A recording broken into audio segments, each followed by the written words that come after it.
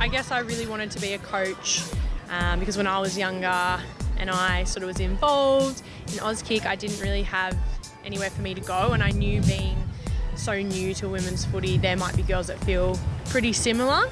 And I think just getting involved and being able to give back for those that really want, I guess, a common goal of making women's footy a big thing is a big motivation of why I got into coaching.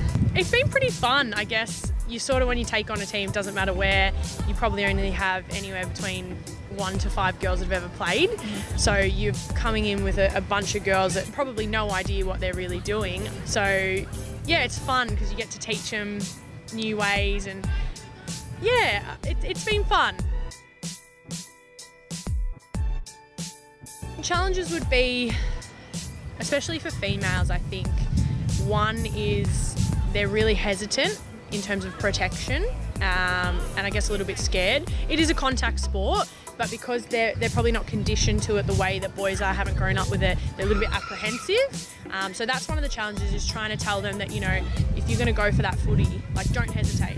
When you hesitate, that's when you're going to get hurt. And just getting them, I guess, used to being more confident and backing themselves.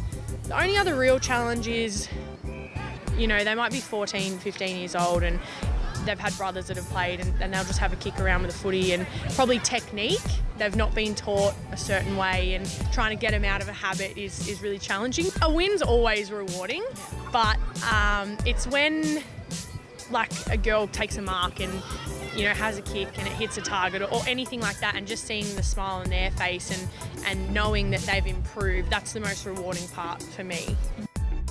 And seeing the women and girls game grow so much so quickly, how have you found that being a female coach and player? Amazing. I guess a good example is, for me, last year I had about 13 girls pre-round 1, and I thought, oh, we might not even get a team here. And then having in pre-season 25 girls show up, and having more saying, oh, I want to play. And so there's a lot more coming through the system, so we're not falling short, and it's good for communities as well, because you're not having teams fold because there is so much interest in the sport. As a player, it's exactly the same. You know, you'll play a game and then you'll have a chat to a mate about it, and then all of a sudden they want to play. So yeah, I think it's really exciting. And talk us through the process of putting your hand up to coach at interleague level. Daunting, and it's completely different. It's that little bit more serious and I guess elite. So yeah, putting my hand up and being like, oh, this is full on. Like, this is the real deal. Yeah, daunting, but you know, putting your hand up, and because it is new and female footy is still growing, it's good for me because I get to grow with the game as well. So getting the girls together, that's probably the hardest thing. I think we had 2 or 3 training sessions before we had to pick the squad, which is tough, especially when you've probably never seen half of the girls play. So all we could really do was do some very basic skill stuff and then throw them into a game, because that's the only way you're going to see how they play. So for those 2 trainings, yeah, we did a lot of practice matches, just moving girls up and down the ground, seeing how versatile they were, and then just picking them from there. We had a pretty good game on Saturday, and I think that really pumped them up. We're a little bit flat because we'd had a loss the week before, but first game you're always going to have those nerves. But yeah, they came out and they were pretty pumped from the win, but you know, I did say to them, you know, we can't go out there complacent. Like, yeah, we've got a win under our belt, but so have they, and we don't know what they're like, so we still need to go out with that same energy. Are you ready? Yeah. We are Wednesday! Teamwork is massive. I say to the girls a lot, you know, if you're finding that you're not really getting much of a touch, but neither is your opponent, well, then you're doing something right. So, you know, looking for the shepherds, the bumps, the talking, especially when the footy's in the air. We've found that, you know, there's a few girls gone off for a contest, but they're not talking, and that's when we're spoiling it. So, but teamwork overall is the important thing.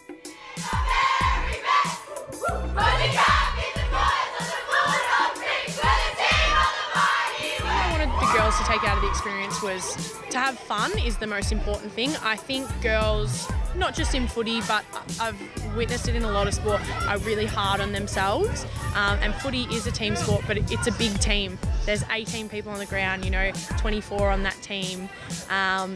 So sometimes you don't feel maybe you're doing your role, but that's where I just said to them that you need to go out there, and if you've given everything you can give, that's all I can ask for as a coach. And as long as they're having fun, you don't want anyone to walk away from the experience not having enjoyed it. That was one of the main things. And the other one was just development. So we had a couple of girls, and you get it in every side, I'm sure, that 80% of the girls want to play in the mid or the forward, and everyone sort of likes to steer clear from the back line because everyone wants a touch. But, you know, just saying to them that the more versatile you are, the further you can go, and just saying to the girls, if you want to have a try at a different position, let us know, we'll help you. They were probably the two messages, just development and I guess having fun. Yeah, I was so proud. Like, they just did everything I asked. There was nobody like questioned why, or, you know, why do we have to do this? They just did it, and yeah, I couldn't be more proud of that. It is tough, and the pressure on coaches is tough as well. I suppose as well, if you don't perform, everyone's the same, they're always hard on themselves, but you know, you can only do so much with what you've got. You've just got to make sure that you're prepared, I think. So I just, yeah, organisation is the thing, is what I do. It's important as well, not just to be their coach, but to be someone that they can sort of come to, and if they have any queries, not just footy, but I guess in life, just to be an extra role model. And because I guess that I am a female and I'm just going through women's footy just like they are, I can sort of relate a little bit more to them. And you're also a player. How have you found playing this year? Yeah, it's been good. It's been a lot different to what I thought it would be. A lot rough, or not rougher, but really full on. Everyone just wants the footy, and that's good, and that will change, and the congestion stuff will sort of, you know, ease out over the years. But it has been so much fun, you know, seeing a team of, you know, women that have never played before but have always wanted to, and then just getting a kick is so exciting. But it just opens up another social avenue as well, like, and a new circle of friends, and yeah, I think it's really awesome. I've loved it. And what would you say to those people that perhaps aren't so open to women's footy? I think give it a chance. Like, the first couple years, you know, it is behind the men's AFL at the moment, but you know, you got to remember that we've only just started, and if you watch the women's footy now, yes, it's a little bit congested and it's scrappy, and that will change, but come and watch a, you know, under 15s game. Like, the quality of footy is so much different because these girls have played since they've been younger, and as they get older and go up into the system, the quality of the game will improve. But for people that aren't all for it, you've just got to give it a chance.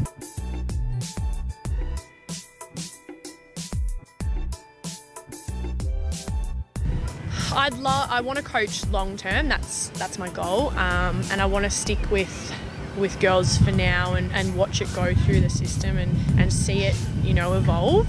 That's my goal.